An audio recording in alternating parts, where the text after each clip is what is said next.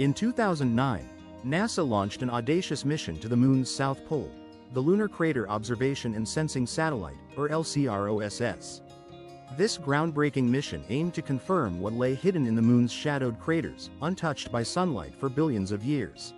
LCROSS's innovative design featured two parts: a projectile to strike the Cabeus Crater, kicking up a plume of debris, and a spacecraft to fly through that plume, analyzing its contents. The results? A game-changing discovery: significant amounts of water ice. This finding wasn't just monumental for lunar science, it paved the way for humanity's future in deep space exploration. Water on the Moon could one day sustain life or fuel spacecraft venturing into the cosmos.